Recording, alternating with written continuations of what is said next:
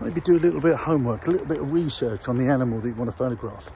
Find out about its feeding times, any mating rituals, what time of day it likes to come out, habitat, all sorts of different things will help get the shot that you want. Shoot from low, get down and dirty. You want to be eye level with the animal that you want to photograph. Makes for a much nicer shot.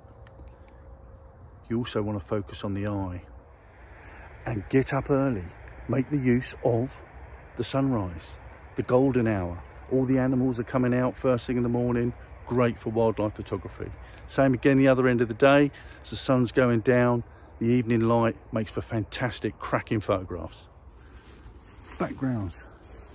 Backgrounds, it's always worth trying to think about the background. It's not always easy with wildlife photography because, you know, you're not always in control where the animal's going to be. But if you can get sort of like 10 meters behind the background, it'll make for a nice clean background. What you want to try and avoid is, I mean, look at that, nice smooth. You imagine if there was a deer about there, that lovely colour background. Yeah, but so you want to make sure that where you are, say you've got a picture of a deer, you don't want a big stick sticking out the top of the deer's head. So you might be able to just shuffle along a couple of paces just to the side and it'll just sort that all out for you. Okay, and look at this backlight. Think about backlight.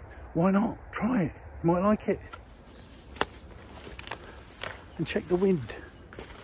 Not your wind.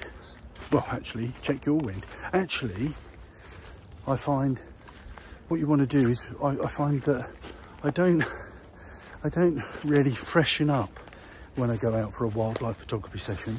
I don't put on cologne, okay? I tend to be more au naturel because I don't want the animals smelling me. They will smell you a mile off, okay? They'll smell you before they see you. So watching the wind means stay downwind, okay? Don't want your scent blowing straight at your subject because they'll be off. I think most of all, make sure you respect the animals that you're photographing. Don't get too close, don't disturb them, don't go too close to nesting sites. Just use your common sense. The other thing is to make sure you enjoy yourself.